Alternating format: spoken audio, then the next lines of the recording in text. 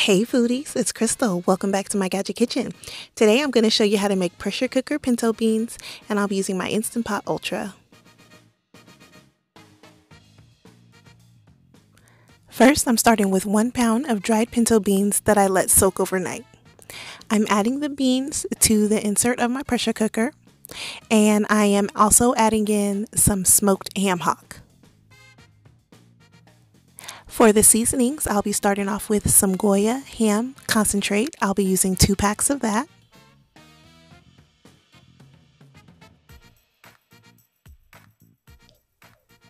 Next, I'll be adding in some Slap Your Mama, along with my favorite tag team duo, granulated garlic and granulated onion, and then some oregano.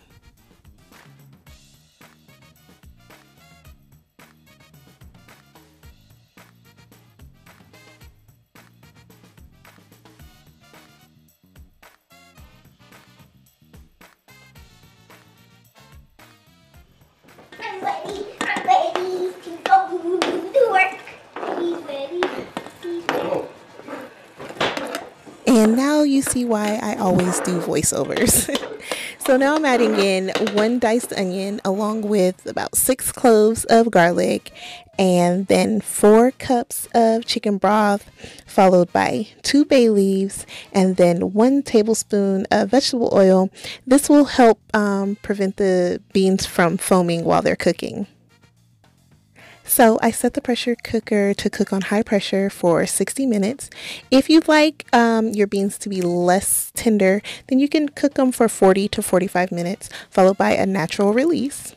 And here's what the pinto beans look like when they're done cooking. Oh my gosh, they smelled amazing and they were so good, so tender. So I removed the ham hocks from the beans, and then if there was any meat on the ham hocks, I just added it to the pot. And this is what they look like when they were all done. Yummy, yummy, yummy. Served them up with my delicious skillet cornbread. I'll link that recipe up above and down below in the description box. So good and a perfect combo. I think I also served this up with some rice. Oh, yes, I did, because I served this with the smothered turkey wings. Anyways, if you like this video, please give me a thumbs up. And if you're not yet subscribed, go ahead and click that red button. And as always, thanks so much for watching. And remember, get out of that drive-thru and get into the kitchen.